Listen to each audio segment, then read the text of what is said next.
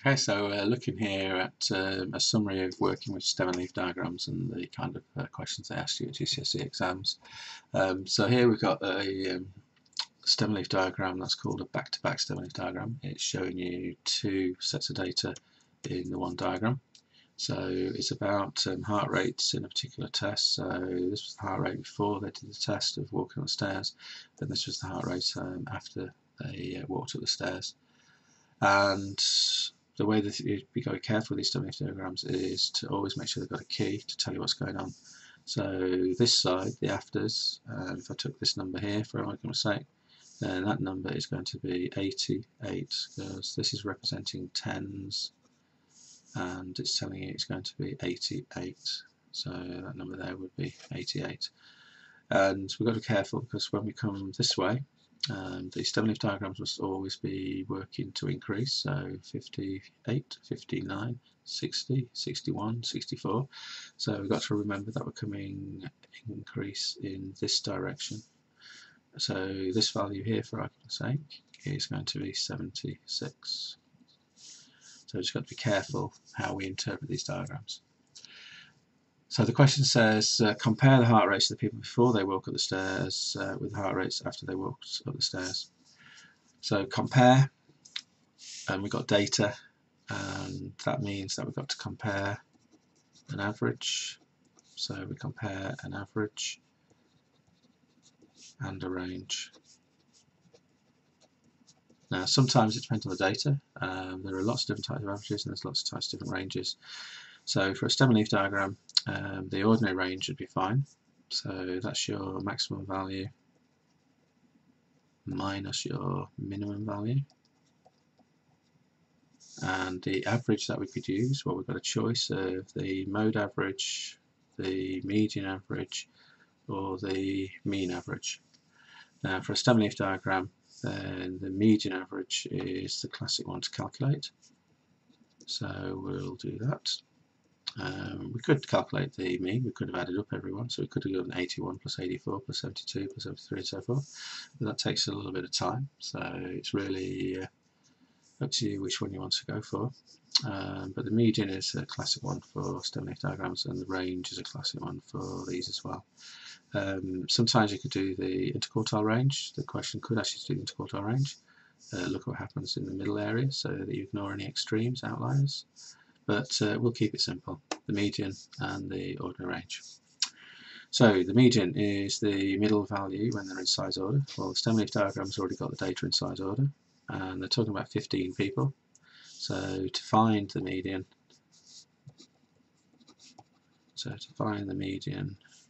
position, so whereabouts the median value will be, then we do 15 plus 1 and halve it, so 16, 8. So we're looking for the 8th value needed.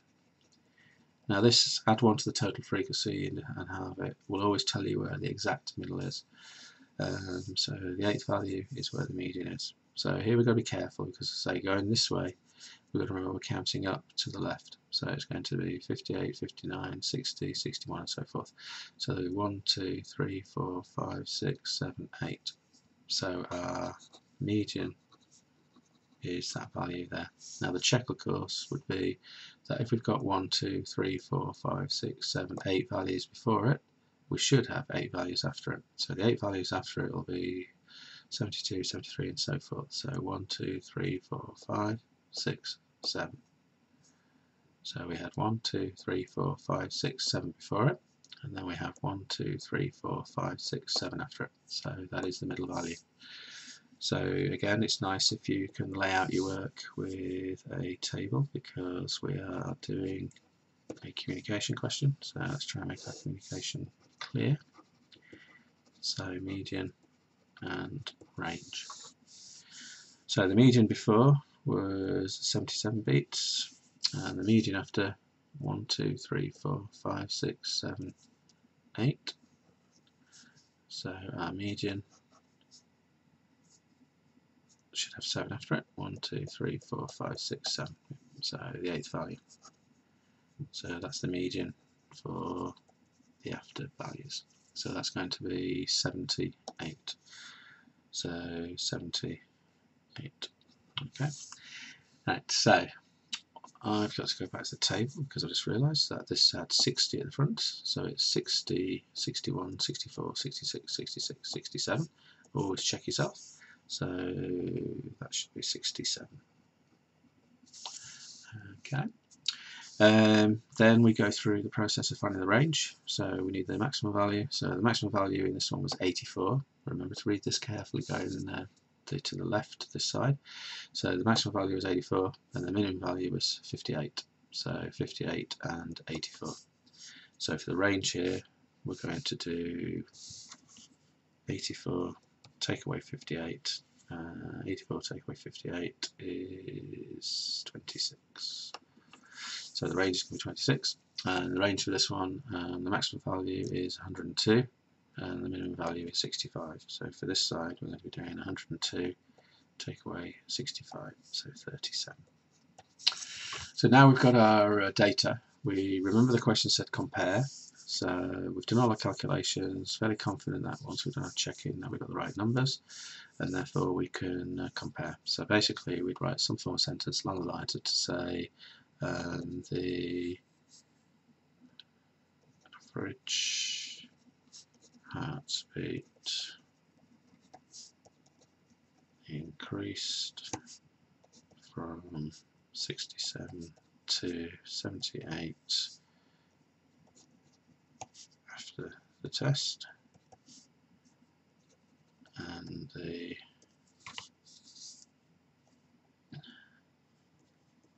spread of the heartbeats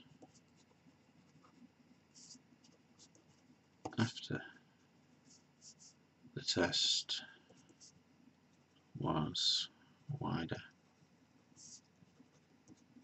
as the range was higher. Okay, so we can say that because when we look at the data, we can see that the median average has increased. So the average heartbeat increased from 67 to 78 after the test. And the spread of the heartbeats, well, the range tells you about the spread, the distribution of the data. And the range after the heartbeats was 37, showing that the heartbeats were more spread out than at the beginning.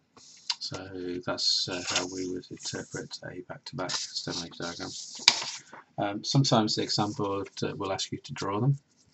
Sometimes they're nice, they give you a table already. Now the working space here is to do what they call the unordered table, so that you can do a quick sketch, just go through each of these one by one and then redraw it as a ordered table. So that's the approach I'm going to take.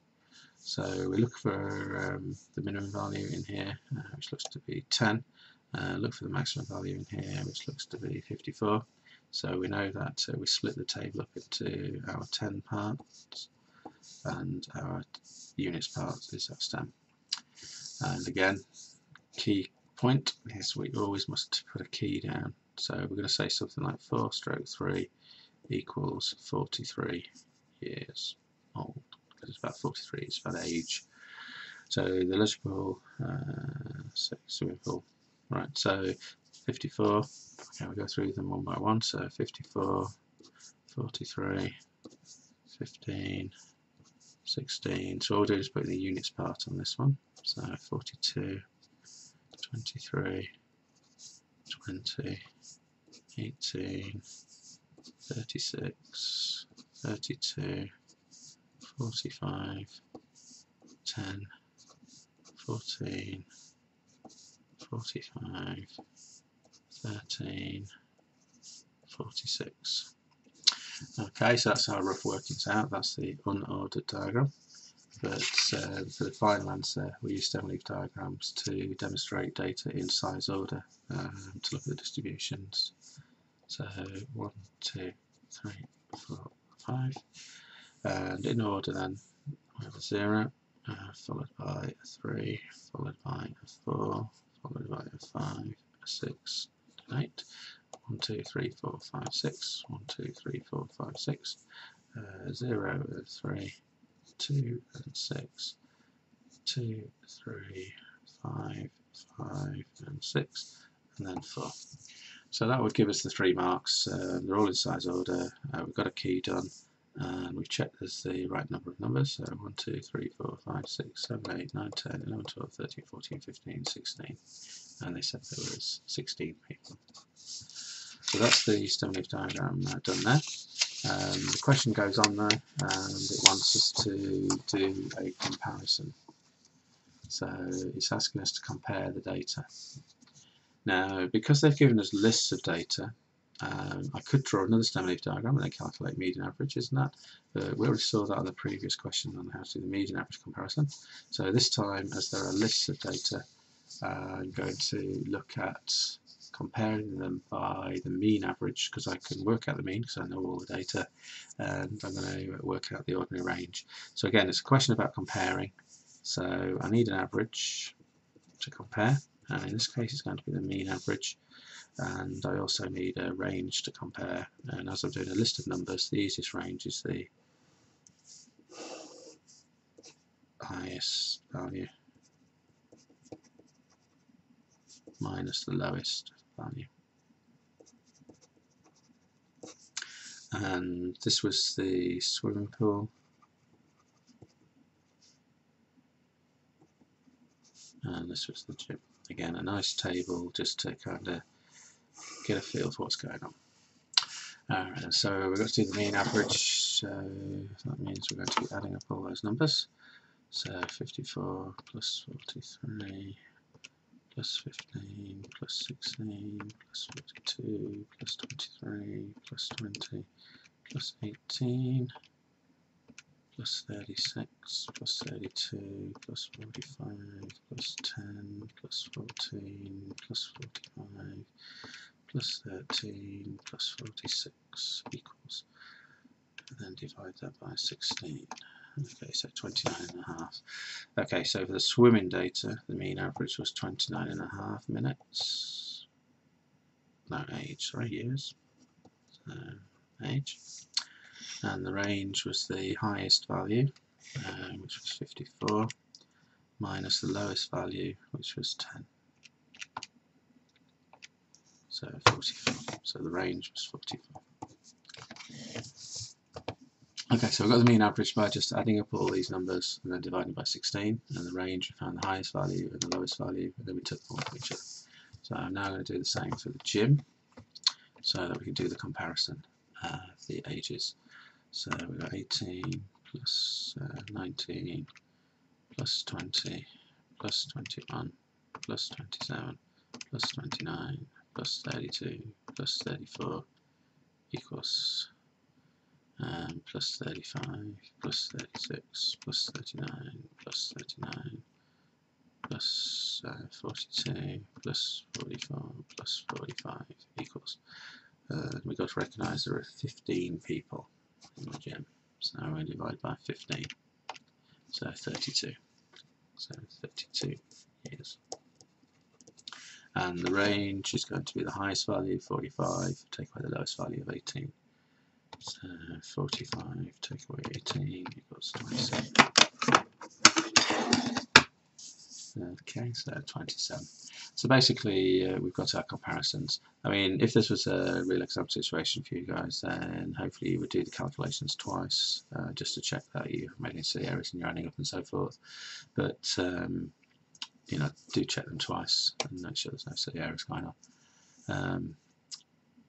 So we've got to do a comparison. So it says compare. Basically, we can say that the average age of the people who went swimming was lower. So average age of people who went swimming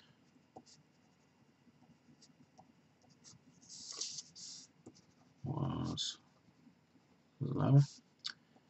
29.5 is less than 32. Show the numbers in the argument. And we can say the ages of the people who went to the gym was less spread out consistent.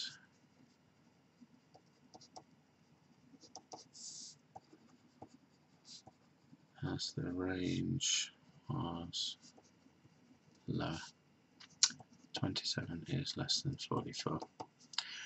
Just remember what we mean by consistency. The smaller the value, then the closer together the data is, and therefore it's more consistent. It doesn't mean it's reliable, it just means it's more consistent. Reliability is also about how you collect the data and so forth. So that would give us the marks because we've done our calculations, we've checked them, they're accurate, and then we've done the comparisons of an age through average, and we've done a comparison through the use of the range. So that's stem and leaf diagrams and the kind of questions they might ask you on them and how you might use them.